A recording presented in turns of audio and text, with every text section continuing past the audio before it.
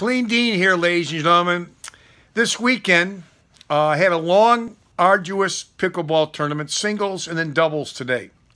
Well, as I'm driving home, I'm approaching the toll booth.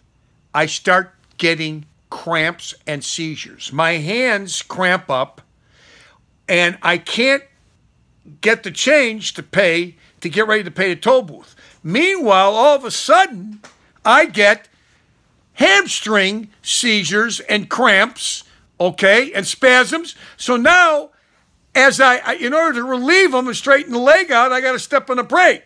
But as soon as I take my foot off the brake, I get the cramps. So now the car's lurching forward and backward and forward and backward. So then I get to the toll booth. I said, I can't reach to get my money. Then I have a cramp.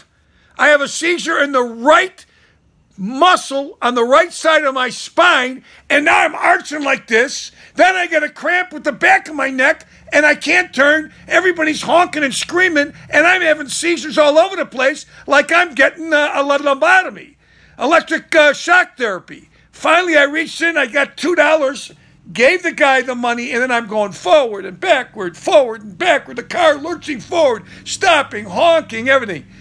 Guess what the cure is?